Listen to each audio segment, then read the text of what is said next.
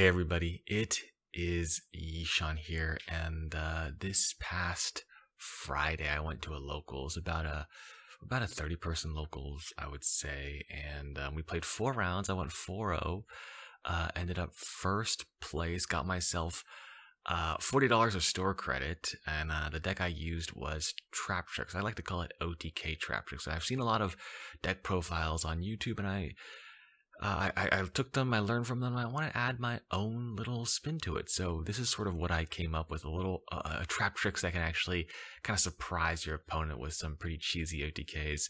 You might ask, Yishan, what did you play against? What did you buy with your prizing? What did I play against? I played against 2 Labyrinths, 1 Traptrix, and 1 Dark World. So I'll sort of talk about how the cards performed in those matchups.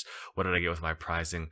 Well, I got 3 of these bad boys. I figured if you're going to win a local with a structure deck, what you do with your prizing, you buy more structure decks. So look forward to a Dark World deck profile coming to theaters near you soon. But without further ado, let's get into the OTK Traptrix deck. So let's start off with the main deck. Main deck is most Traptrix decks. They're pretty straightforward. You want to play all the best normal summon Traptrix. You got to max out on 3 of each because you're always normally a Traptrix. All your good hands, you normal a Traptrix. You want to get a good effect. So you have 3 Pudica, 3 Mantis, and 3 Myrmelio. So basically this adds a whole trap card, this adds the field spell, and then this adds a monster. So really, really good. Mantis, if you don't already have like a good play in your hand, you can add Arachnocampa. This card is pretty solid. Of course, it doesn't have a normal summon effect, but if you grab it off Mantis, you can trigger the Traptrix monster effect with Sarah, because her effect is that lets you like just special it, but it activates in hand, and it also protects your spell and traps the first time they would be destroyed. That effect hasn't been coming up as much for me, mainly because everyone's playing evenly. I mean, that's just what people are doing right now. Evenly is all the rage. So the protection effect comes up once in a while, but really it's there for as an extender and to search off Mantis turn 1. I actually think playing 3 of this card is totally fine, but I am playing some spice in the extra deck that is not Insect or Plant, which this does lock you into in terms of extra deck summons. So one thing to be aware of there. So we have the Arachnocampas, and then the last Traptrix, 2 Dionea. Again, it's not the greatest normal summon, but it has a special summon effect, which lets you. So a normal summon just reborns a Traptrix. Special summon effect, it sets a whole spell or trap from your deck or from your graveyard to the field. That's really good because a lot of times when you use Holtea, the condition to activate is discard a normal trap, so you can just reset a trap hole that you already discarded. So it's sort of like you didn't lose any advantage at all. And yeah, I mean, I guess I can go over a couple of the other specials, like the other effects. Mantis is just a quick effect to reset it, like bounce a trap to your hand. Basically, plays around like evenly and stuff, and also triggers Sarah whenever you want. Pudica is a very important special summon effect. It actually just banishes a monster, a special summon monster your opponent controls, and then they get to special summon a monster during their next standby phase if they choose to. A lot of cool combos with this. I'll go over some more later, but this sort of helps. This is one of the reasons I played like an OTK version, because the monster does come back. So if you can't kill your opponent, they're getting the monster back and they're getting follow-up. So important to actually be able to kill your opponent. And then Myrmelio, if you don't already know, pops a spell and trap, mandatory effect on summon. So even if your opponent doesn't have a spell or trap, that'll trigger anyway, and that helps with triggering your Sarah effect. So that's it for all the Traptrixes. Those are the best ones. All the ones are not that great. Next best card in the deck is Triple Parallel Exceed. I mean, this card is just totally broken because you're always linking in a Sarah basically every turn, and this can make Traptrix Exceeds that trigger Sarah. It can make Rafflesia, it can make Redo, or it can make, you know, other rank force trying to make Zeus. So yeah, that's that. Just so good. I would always play 3. And then for hand traps, 3 Nib. Nib is okay this format, but the main reason you're playing it is because you can't, a lot of times you want to stop your opponent, but you also want to clear their board, because again, this deck has trouble clearing boards. So that's why I'm playing the Nib here. It's a hand trap that clears boards. Of course, it wasn't very good for me because I played against 3 trap decks, and then the one time I drew it against Dark World, they kind of bricked a little, but I still think it's a solid choice. You know, you're not always going to be playing against 3 trap decks. And then last hand trap, 3 Ash, just really, really good. Okay, so the spices and the spells. Okay, we play the 1 Garden, really, really good. To search off the Pudica, and then I play 1 Double or Nothing. This is the OTK portion of the deck. We're using Utopia Double here, which is basically just a rank 4 deal 10k damage. This deck needs, I feel like needs something like that. I feel like I'm maybe one of the few players that are playing this right now, if not the only one. But definitely something I'd recommend trying. Obviously, if you draw it, it sucks. But I think it's really, really strong in the deck. I cheesed out a win and OTK'd like about 3 times yesterday, so it was really, really good.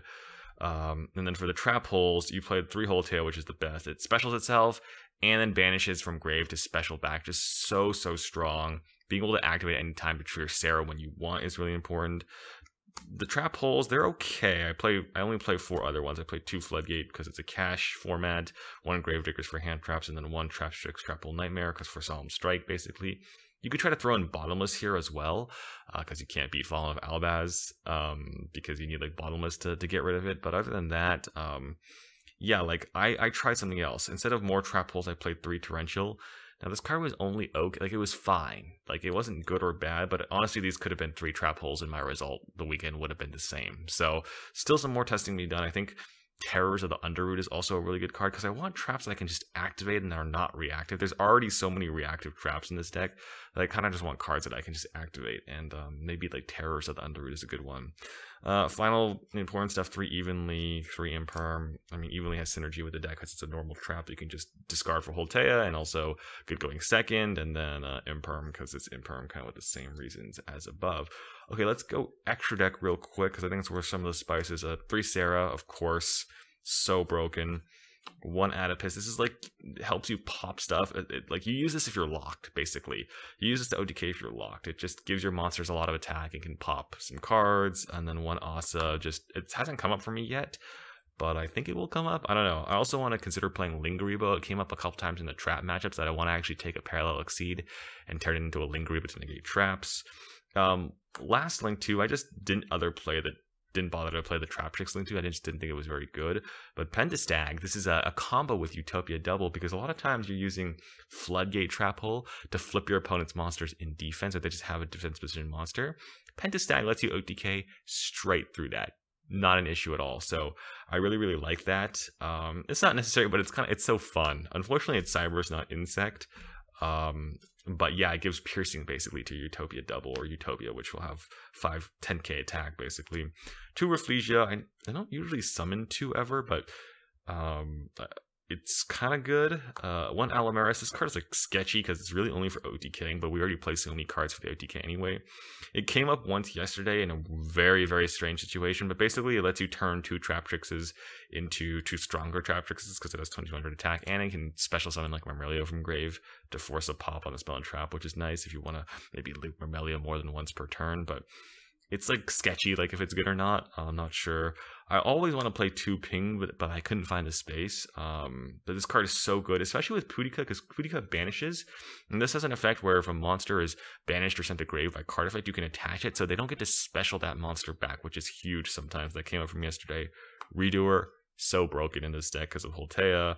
And then the Utopia Double package with the Utopia and Utopia Double. And then the last 2 cards were 1 Exciton Knight and 1 Zeus. Zeus came up for me even though it was just actually stall against a skill drain against Labyrinth, and then Exciton Knight didn't come up for me. Maybe it could be Lingeribo instead. I'm not sure. Side deck, pretty straightforward. I think all these Traptrix side decks are playing Lancia for good reason. It's good against decks like Dark World. It also stops evenly. I took out Imperm and put in 3 Lancia going first against Labyrinth, and I really didn't regret it at all. I just stopped evenly with it. It can stop Pod as well. So very, very strong. I think, they're always potting for 6 to look for evenly anyway. So, like, you just, having a counter to it is really strong. And then I played Mind Control, Harpies, Change. I mean, this is good against the back row decks, but these 2 are really, really good in the mirror. They're mainly for the mirror, actually. I see a lot of Traptrix running around because it's such a cheap deck. You just Mind Control their Xyz, their Traptrix Xyz, turn it into your own Sarah. I mean, that's like GG, basically. So strong if you can do that. So yeah, that's really where I took a page out of Andres Torres. Thank you, Andres, for that one. I play 3 Lightning Storm. You could play Cosmic, but I think you want the board breaker power. You want to just wipe everything with this deck. You don't want to do this. You just want to get into simplified game states. So I can destroy monsters, I can destroy spell and traps. I like it a lot. A lot of times you just end up with no face-up cards. Even if I'm going first, I'm putting 3 of this in against Labyrinth. And then Triple Judgment and Triple D Barrier, just for going first. Just kind of nothing to really say there. So that is my Traptrix deck. It was a lot of fun to play. I feel like I still have a lot to learn with the deck. I feel like I'm not very good at it, but yeah, I think thank you guys for watching. You know, like and comment and subscribe. You got to respect these 3 guys in the extra deck, right? I mean, come on, that deserves a like or a subscribe, and we're getting close to 10K. So yeah, if you could, I would really appreciate it. Otherwise, I hope you guys enjoyed the video. Till next time, guys, I will see you all in the next video.